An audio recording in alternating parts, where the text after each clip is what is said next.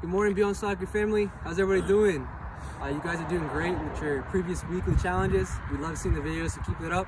But for this week, we got week 3 challenge. It's a little bit different, all right? We're gonna work on our passing this week. What you're gonna need is a partner and 2 objects of your kind 10 feet apart, okay?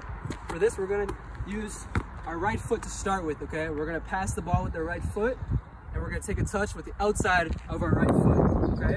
We're gonna do this 10 times, okay? So here's an example. You're gonna pass the ball with your right foot, take a touch with your right foot, pass the ball with your right foot, and take a touch with your right foot, okay? Now here's an example, again, with a partner here, but this time we're gonna switch sides to our left foot, okay? We use our left foot, take a touch with the outside of the left foot, pass, outside of the left foot, pass, outside of the left foot. Seems easy enough, right guys? All right, but there is an exception to this, okay?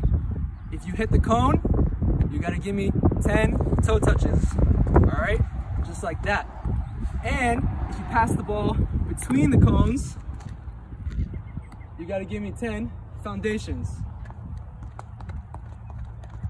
All right, how's that sound? All right, sounds a little bit challenging, right?